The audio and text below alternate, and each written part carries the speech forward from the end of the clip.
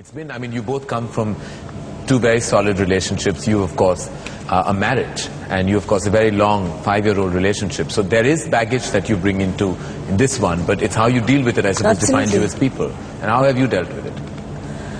I think the fact is that, you know, Saif and me, we talk about things. We're very open about things. We've shared everything there is that, I mean, he has to tell me or I have to tell him.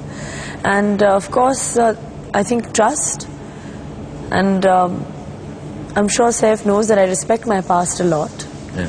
And it's always going to be a part of me. Yeah.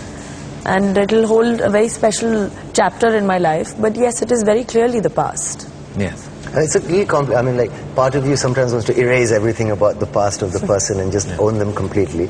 And then a more mature side of you kicks in where you say that, you know, actually your past, every moment that you've been through, you must respect because it's contributed to making you the person that you are. And when we're calm and loving and happy, we say that that's great. And then obviously there are times when, you know, but it's all great in theory.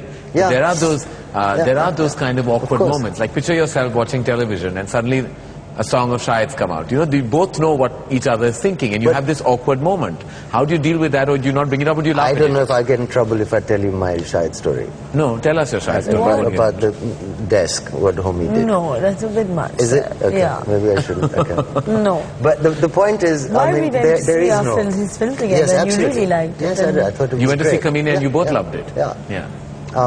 How difficult was it to be objective about it? Not really. I think that's the great thing about cinema.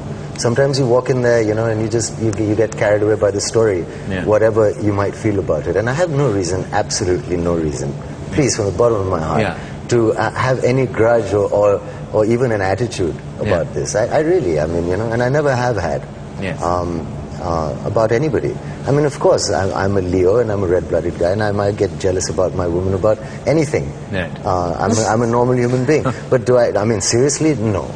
Come on, not at all. Of course not, but you know how and it if is. something comes up on TV, whether it's a song, film, or anything like that, no, not in the least. I feel nothing. I feel nothing because I know how she feels. Yeah. And at the root of everything is your connection, no?